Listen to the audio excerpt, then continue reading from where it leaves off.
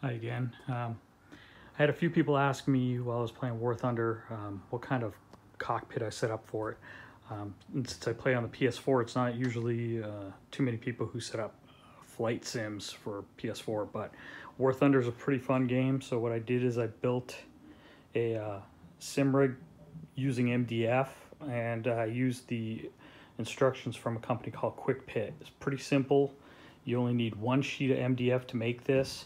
It's about the size of a, I don't know, like a recliner, so it doesn't take up a lot of space. Pretty easy to build, not a lot of tough cuts to make. I've rounded off a few corners and a few things like that just to make it look a little better. Then I painted it black with some gray, kind of military. I put a couple decals on it. I've got the Thrustmaster HOTUS 4. I've got the rudder pedals from Thrustmaster. I've got the multi-function displays. I use those as basically a button box, and what I do with that is I can set flaps, landing gear, all that kind of stuff. Hopefully when Ace Combat comes out, I'll be needing most of those buttons if it's anything like a sim. One of the biggest questions I've had is how you can use really easy head tracking on the PS4.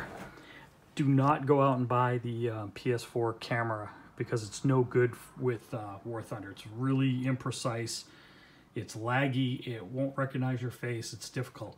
Instead, what you can do is you buy what's called a RII-7 Mini. It's a presentation controller. It's gyroscopic, so it kind of works like a DualShock. They're about $15 online. I'll post everything you need. What I did is I bought a clip, and this is a clip that you would clip stuff to your refrigerator. It's magnetic on one side. And what I did is I mounted it so the front of the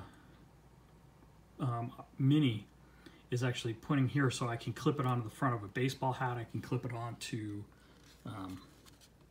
my headset or whatever and look around. So what I'm going to try to do is I'm going to kind of show you how it works. So I'll put instructions on what you need and how you need to set up your controls, but it's usually pretty good.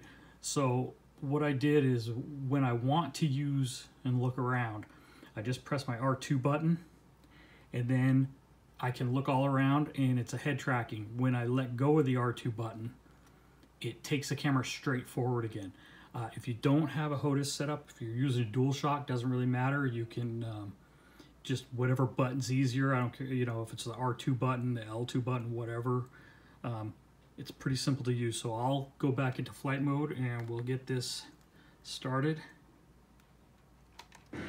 Okay, so it's going to be kind of hard to do.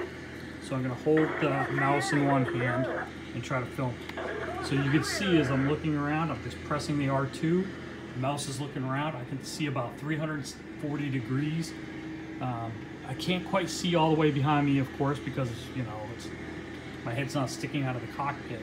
But you can see as I'm pressing it, now when I let go of the button, notice it snaps right back to center. So again, when I want to look around, I press the R2, just look around. If I'm in a dogfight or something, I can look all around, see who's around me, what's below me, let go of the button, snaps right back to center. I'll put instructions on what you need to set up in there and what you need to buy. So I hope this helps anyone looking for the PS4 War Thunder head tracking.